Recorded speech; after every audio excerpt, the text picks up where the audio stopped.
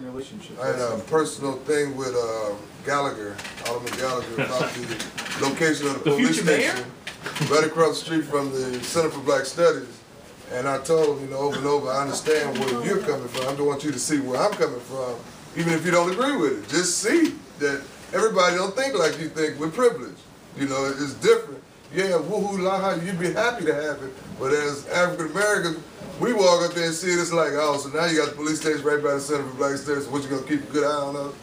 And now you come in and you want to get off early, might want to pull over and start harassing somebody trying to go into the center. That's the way we look at it. And they had an incident about the phones, when guys were using their phones to record what the police were doing, and it happened at McDonald's. Yeah. 4 guys that I know, students, they had just left the library and they said they were going to McDonald's, so it's 4 black men in a car going to McDonald's. They drove to the McDonald's, police pulled in behind them, they didn't even see them. And they were paying for the food and they were saying something, and the guy told me, he said, that guy waiting for you guys, and they turned around and saw the police.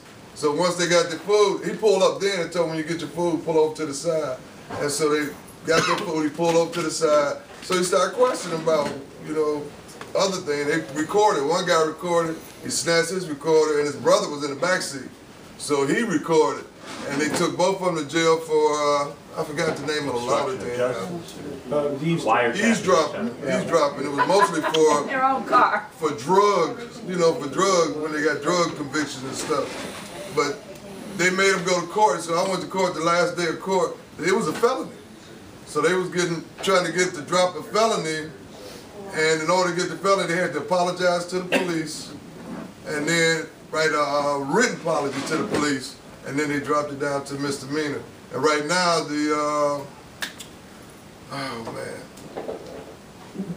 ACLU almost to the point where they're getting ready to overthrow it. And their cases is one of 3 cases across the nation. There's one in New York and one somewhere else, because there's only 3 states in America that has this law, and Illinois is one of them. Is that the It says you can't record a police. Yes. Yeah. Talk about transparency. But they can record you when they pull you over. Well, does Ray have permission or to even if they record don't us? pull you over? Yeah. Talking about getting video record it. Yeah. You can video record That's it. what You I can't did. audio record it. Correct. Is that right? And somebody tried to overrule it, tried to rewrite the law, and it didn't make it. And I don't realize all the details. But it's like, I know I had a car with 10 in it, and they was always stop me for it because it turned colors and all that. This is something I bought that I like. And they pulled me over, and I just carried my camera. And I tape it, and they always tell me, you got to turn off the sound. And I say, it's off. And I just record them, ask them for their badge number, look at their badge number, recording everything. They usually just let me go or something. Illinois is a mutual consent state. There are some states where if you're either party to the conversation, that's enough. But Illinois is a mutual consent state. Would we want to have a program, Justice in DeKalb? Yes. Program? Yeah. I think there's another person we need to get to know in the community other than the new chief, and that's the new editor. And I was deeply moved by the paper 3 days ago. And I think that it's a sign that the new editor may have a conscience too. And as you may have seen, the 2 black pictures at the top of the front page of the 2 criminals, and then below they had 2 young children, grade school, a white and a black, smiling, reading a book out loud to each other. And then below that they had 2 blacks and a white, or 2 whites and a black, younger girls with great smiles on their faces at a program. And remember when we were concerned that there was no blacks in the paper at all, and if they were only criminals. All I could think of, this is the new editor. And the new editor, as you may know, has come from a sports background and really hasn't been trained as an editor to know what he's supposed to do. Maybe he's really... How long have you been there? Oh, about a couple of months, isn't it? A week. No, Well, the editor, no. the last they said Kay Sharp was going to be the editor. Now she's gone, and this guy's in. Not going to be any good editor. But I think I don't know if has anybody Just tried... interim. Has anybody tried to get to know the new editor? I called him, he sounded nice. Good. I wrote letters, and they never published my letters. Well, talk to John Almer. Yeah, he'll show you how to write it. Never. That's what he's supposed to do. Derek was sorry. Good discussion, everybody. Anybody have anything else they wanted to share? Just one, if you go, there's a site called signon.org. If you want to start a petition, it's on the Move On site. You can start your piece of that petition. I don't think there's one out there right now. But I mean, it might be, I think it gets a little bit more notice if you get somebody, you know, like up the feeding chain a little bit. Like, I don't know, you know, Durban on down, just go down. They can sponsor a petition. You can sponsor it. Anyone here can go and start a petition. We can have a township vote.